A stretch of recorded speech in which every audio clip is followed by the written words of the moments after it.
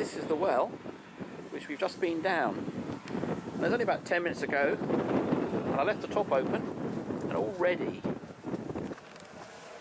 there's a dead pigeon down there, which is very sad, but it shows you how dangerous these things are. But when we went down, we saw this, which is kind of interesting. This is at ground level.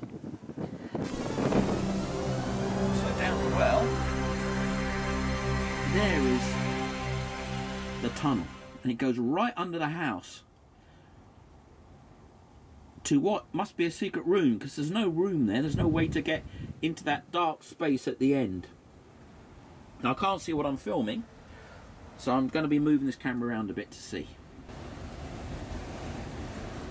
So there you have the secret passage, and as you can see right down the end there's a dark area which actually goes into the house, and there's no way to get to that area